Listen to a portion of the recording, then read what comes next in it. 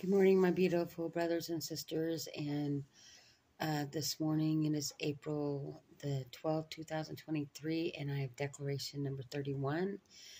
Say it out loud with me. God always sees me. No matter what you're going through, God sees you. And the lie that the enemy and yourself will tell you is, I'm invisible. Well, you're not. You may feel invisible, but God, He sees you. And the verse for this is 2 Chronicles 16:9 and says, "For the eyes of the Lord run to and fro throughout the whole earth, to show Himself strong in the behalf of them whose heart is perfect towards Him. Herein thou hast done foolishly, therefore from henceforth thou shalt have wars." So there's an explanation of wars. There's all kinds of wars right now with the death of my nephew to this fentanyl. There's been a war against fentanyl for a while. This is the second person I've had to bury that I've loved very much.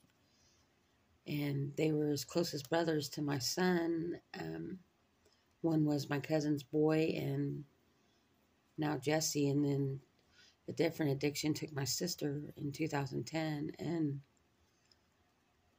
But God sees me.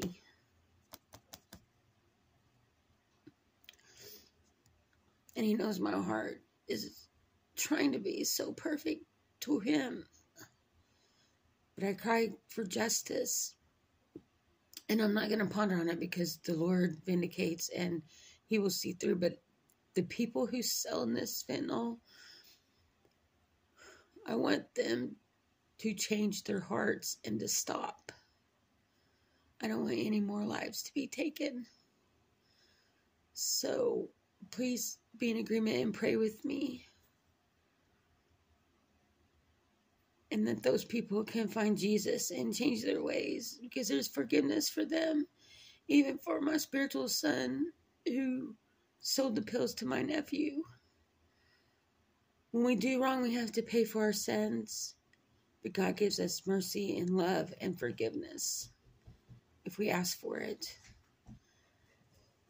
But today I've got to go to work. I haven't been to work since Friday, since this happened.